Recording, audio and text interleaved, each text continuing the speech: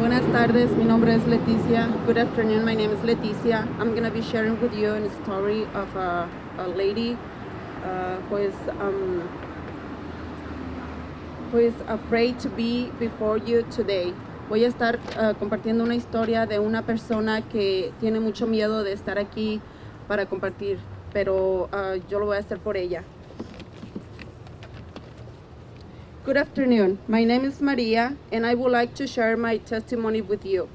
In 2010, I received a phone call from my mother telling me that my father was dying and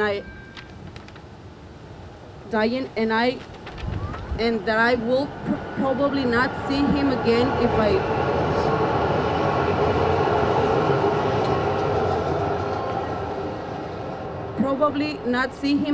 if I decide not to go to Mexico. I saw myself between a rock and a hard place because I formed my own family here. I have 2 children, 10 years and 7 years old. My brother and I made the really hard decision of leaving the country and leaving our children in the hands of our partners. In reality, we never imagined that coming back will be so difficult. When we tried returning, I was detained by immigration and they deported me. It was very painful to be away from my children and a husband for a year. But I couldn't see my children, so I had to try to cross the border again to reunite with them.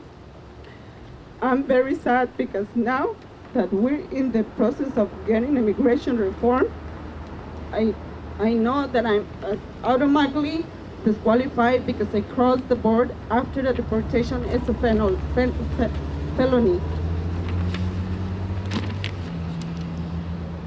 But what option did I have to not commit this felony? My children were here and taking them to Mexico wasn't a really good idea, really good option. I thought a lot about them reuniting with me in Mexico. But in the year I was there, I realized that the level of poverty is immense and that they have many more options to trump here. I'm a mother who worked hard day to day and faced the fear of losing my mother without being able to see her.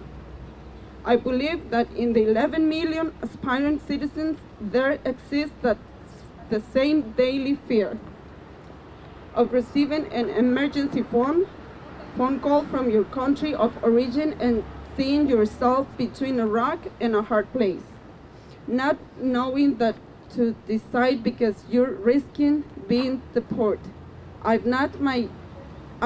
told my story with the hope that it will be heard from someone who has the power to help many who are like myself and find themselves disqualified from the opportunity to fix their immigration status through this immigration reform. Thank you.